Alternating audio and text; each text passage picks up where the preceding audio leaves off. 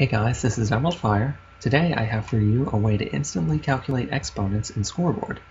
This is useful because Scoreboard operations only go up to multiplication, so if you wanted to do exponents, then you would have to multiply that many number of times, and if you're using a clock for that, then it would take that many number of ticks. Otherwise, you would have to use that many number of command blocks, which is equally annoying. And this provides a way to execute commands before and then calculate an exponent and use that exponent in the same game tick no matter what the exponent is. It can go all the way up to 31 because after that, for most things, the scoreboard overflows, and for numbers like -1, 0, and 1, this also works after 31. So I'll just give you a demonstration. First, I'll add the objective, and then I will do 2 to the 4th power, which is 16. You can see that in the output in the sidebar. Now I'll do, let's say, 2 to the 7th, which is 128. There you go. And let's change it to 3 to the 3rd, which is 27. And if we turn this up to 3 to the 6th, we get 729.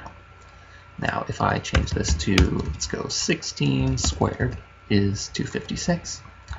And it also works with negative numbers, so if I change to -5, and we'll do that to the 1st power, we get -5. And squared is +25. Cubed would be -125. And now let's just try 0, which is always 0 no matter what the exponent is, even if it's up to 45, still 0. Same with 1, that is always 1 no matter what the exponent. And if we have -1, this is interesting because it always changes no matter how high the exponent gets. Odd powers are negative, and even powers are +1. And this also works beyond 31. So sure, let's go 490, and that's positive. 491 is negative. I'll explain briefly how this works. Basically, I'm stacking execute commands and banking on the fact that the scoreboard can't handle numbers that are higher than 2 to the 31. So except for -1, 0, and 1, the highest you could do is the 31st power because that would be 2 to the 31st. So I'm using these execute commands to stack up 31 times and doing multiplication for each of the times. The way I'm stacking up the execute commands is by summoning 2 area effect clouds, and then I do execute at E, execute at E, execute at E 31 times. And no, that doesn't do 2 times 2 times 2 execute commands because I'm making it so that each time it runs an execute command, it finds the area effect cloud one more time and then continues. You can look at the command in the link I'll provide in the description to see specifically how I'm doing that. Basically, it's just that I summon 1 at a higher location, and then for each execute, I only execute at area effect clouds higher than it, so it doesn't go to the power of 2 execute commands. Anyway, moving on.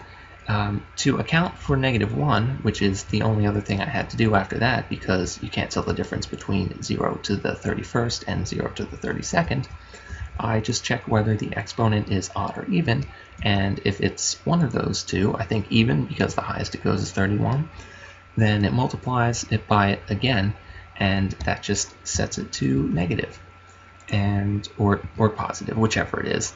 And it only does this if it's already higher than 32, because otherwise, it would give the incorrect answer, but if it's higher than 32, that means the other ones have already overflowed, so one wrong answer isn't very different from another. I hope that all made sense. I tried to explain it clearly. Anyway, if you want to look at the commands and use them for yourself, there's a paste bin link in the description, and that's all for this video. I hope you enjoyed, and I'll see you all in the next one.